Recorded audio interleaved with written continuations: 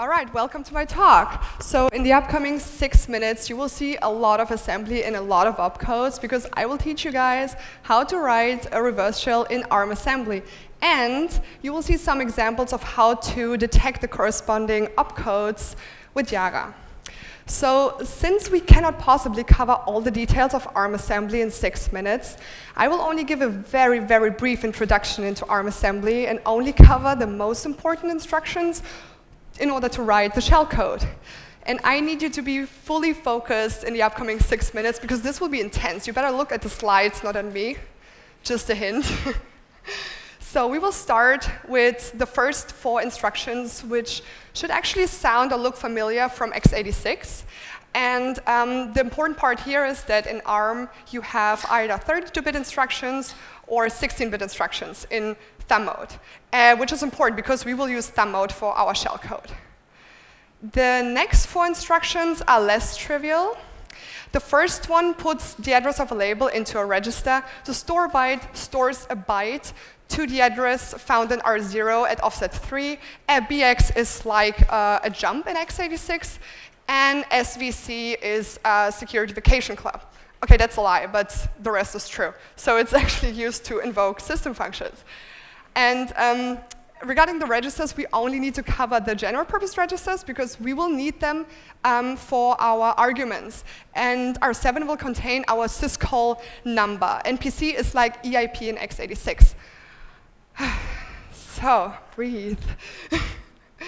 OK, so since we want our shellcode to be free of any null bytes, we need to avoid instructions that cause null bytes. Therefore, in order to clear out a register, we will just sub the register or store it. And instead of null terminating the bin_8 string, we will put a placeholder and replace the placeholder during runtime using a store byte instruction. And another way to greatly reduce the possibility of having null bytes is using thumb instructions, because they are only 2 bytes wide, right? So we just set the least significant bit of the next instruction to 1, and then we branch to that instruction, to that address with BX, branch and exchange. So since this is a common technique for reducing null bytes in shellcode, we can use this snippet for our Yara rule. And the only variable part in this case is the register, because it can be any general purpose register. You can say R1, R2, R3, it doesn't really matter. We will replace it with a question mark. So this is the Yara snippet, the first one. We will write a reverse shell, which means that in blue, you see the system functions that we will translate and represent in assembly. And in red, you see the arguments that we will pass to these functions via registers. So in this case, we will cover socket, connect, dub2, and execv functions. So this is a template that we will use to understand how a function is represented in assembly. First, you see the function, its arguments, and the syscall number. In the middle, you see the registers and the arguments. And on the right, you see the instructions, which we will need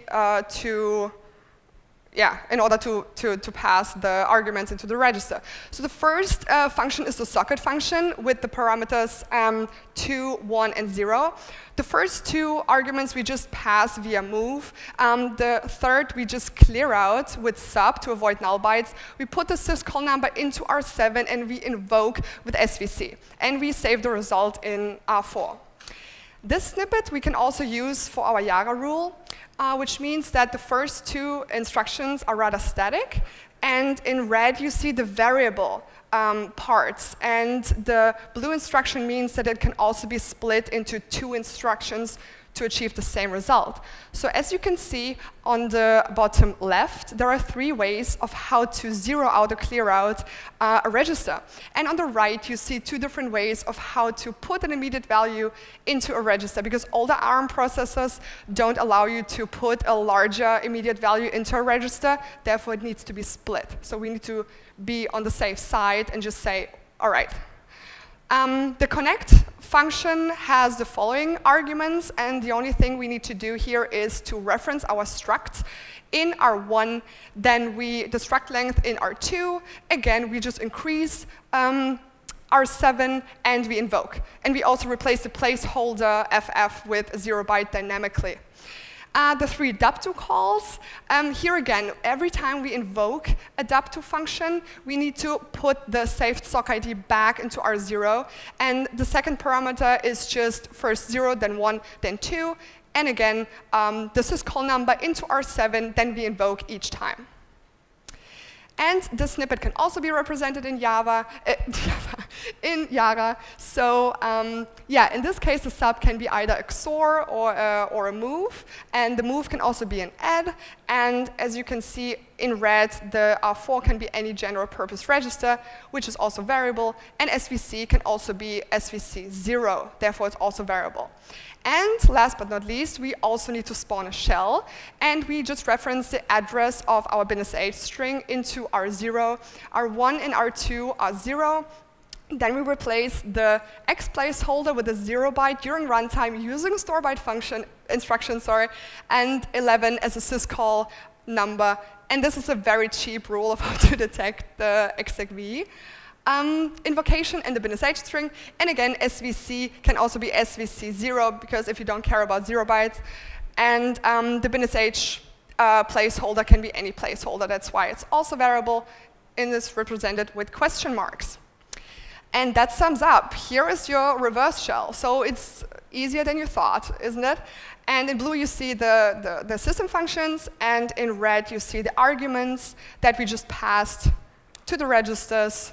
And this is our reverse shell free of null bytes in thumb mode.